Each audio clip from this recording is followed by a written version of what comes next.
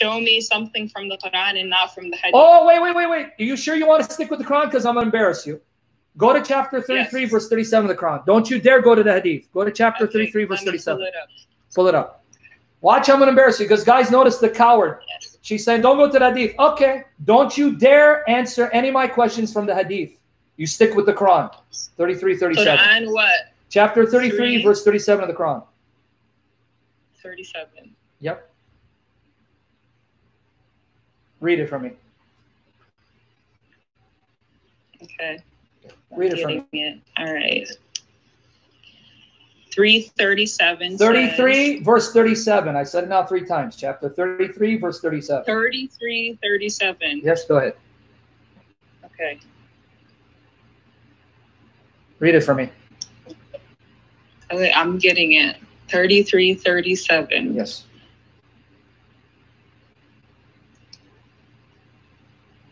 Okay, that's 33, 37 says, وَإِذْ تَقُولُ لِلَّذِي أَنْعَمَ اللَّهُ عَلَيْهِ وَأَنْعَمْتَ عَلَيْهِ أَمْسِكْ عَلَيْكَ زَوْجَكَ وَأَتِّقْ اللَّهَ. She's torturing herself from reading the Arabic, but go ahead, yeah.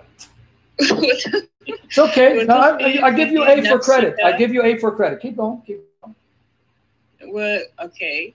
نَفْسِكَ مَا اللَّهُ مبديه وتخشى الناس والله حق أن تخشاه فلما قضى زيد منها وطرا زواج. You want to make it easier for yourself and just read the English, because you're killing the Arabic, and Allah's going to kill you for killing the Arabic. Oh, that's not nice. Oh, He will. You want me to lie to you? Allah will kill you and damn you for butchering His book. What are you talking about? I'm not lying. Don't make me quote ayat to prove it. Okay, it's not true. Can you just read the English? Say it. Okay, I know what you're reading. Okay, just read the English. Okay. Good. English. Okay. And remember, O Muhammad, when you said to the one on whom Allah bestowed favor and you bestowed favor, keep your wife and fear Allah, while you concealed within yourself that which Allah is to disclose.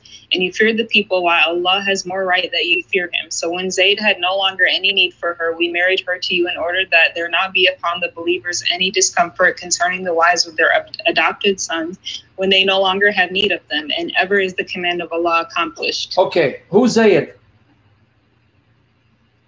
Don't go to the Hadith.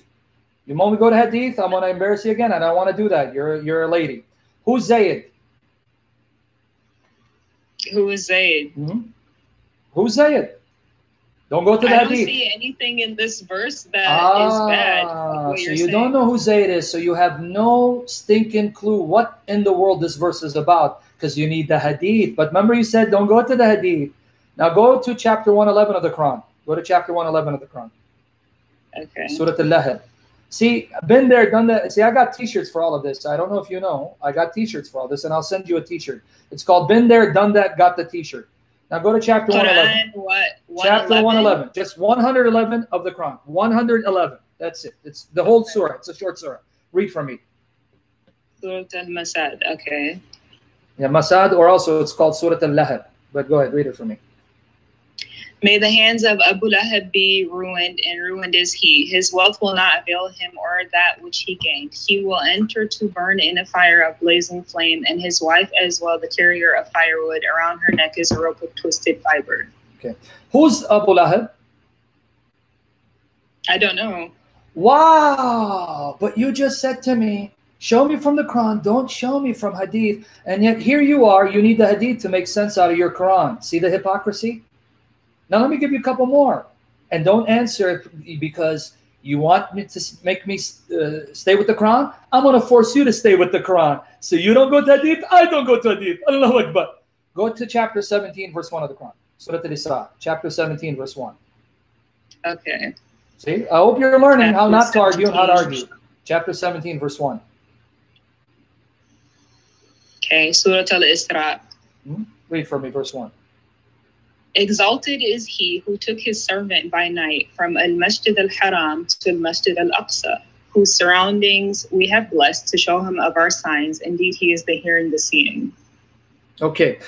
It says, exalted is he who took his servant by night. Who's the servant? How would we know who his servant is? Thank you.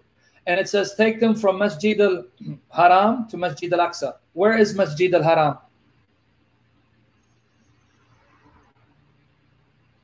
Exactly. Where is Masjid al-Aqsa? Exactly. What is the point, though? The point is, you need the hadith, ukhti, to make sense of the Quran. But you just told me, don't go to the hadith. Ya ukhti. The reason why I said don't go to hadith is because they're strong and weak hadith. And every hadith I'll quote to you will be sahih, sound. Don't play the game with me with da'if and hasan. Even within Sahih al-Bukhari or Muslim. Oh, so you mean the foundation of your Quran, you destroyed it, because without Bukhari, bury your Quran, you have no idea about the Quran. So you're not listening to yourself, what you're doing to your deen. You are destroying your deen, because without Sahih Bukhari, once you question it, you destroyed the foundation of the Quran. In fact, here, I'm going to prove to you, you have nothing to stand on now that you've even questioned Sahih Bukhari. The Quran, where does it say what the Quran is, how many chapters make up the Quran, and how many verses of the Quran there are? Does the Quran say that? No. How do you know what the Quran is? How many chapters of the Quran? The names of the Quran, the chapters and the verses, without the hadith. But you just buried the hadith, because when I said Sahih, oh, but even in Bukhari there are weak hadith. You destroyed the foundation of your deen. Go find you another religion. You have nothing to stand on. In fact, how many times does the name Muhammad appear in your Quran? I've already heard that argument. But how many? You're not answering me. I don't care how many times you heard it. Answer me. How many times does the name of your prophet Muhammad appear in the Quran? Can I address your point that you said before that? Which one? I gave you many. You didn't address any of them. Which one? About the Quran. Okay. You said how many verses, how many, all of that, yes. Right? We only know that from the hadith. That's what you're saying? No, well, how do you know? Forget the hadith. You tell me, how do you know what the Quran is? Well, we know because the Quran is the word of God. Which was where does the Quran say it's the word of God? Muhammad. No, I'm going to catch you. Where does the Quran say it's the word of God? Give me the verse where it says this Quran is the word of God. See, I'm going to catch you. Everything you say, I'm going to destroy your argument. Show me from the Quran where the Quran says the Quran is the word of God. Show it to me.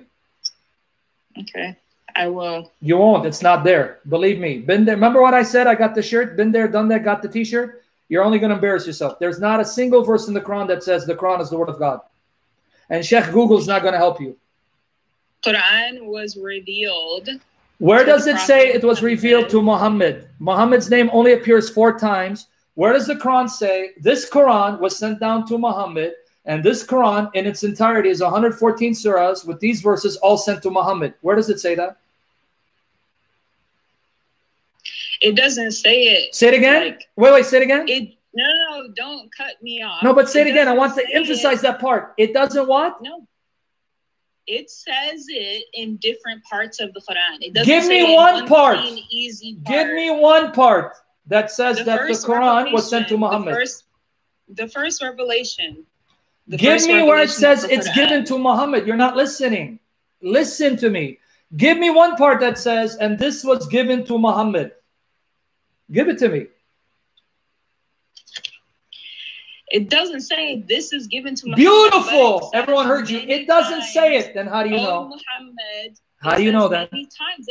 There's many times where it says, oh, Muhammad. No, it doesn't. It only says Muhammad 4 times. It only says it 4 times. So you're not listening and you're embarrassing yourself. I already said it. Muhammad, the name Muhammad only appears 4 times. Every other place when it says say, who is it saying say to? Or it says, oh prophet, who's the name of that prophet? Stop begging the question and prove your case. Rasulullah. It doesn't have who is Rasulullah? Jesus is Rasulullah. Ruh, where does it say Rasulullah is Muhammad in those verses? In those verses. When you read the context of those verses, give me a single verse where it says Ya Rasulullah, and in the context you can prove to me it's Muhammad. Give me one. Go ahead. I'm waiting. I don't have the Quran memorized. I'm not claiming to be like a ustad. Oh, but you know enough about the Bible to attack the Bible in your ignorance. And now yet when the Quran, oh, but I'm not a scholar, brother. I'm not a scholar. But you sure sound like you're a scholar and trying to attack the Bible. Why, you hypocrite?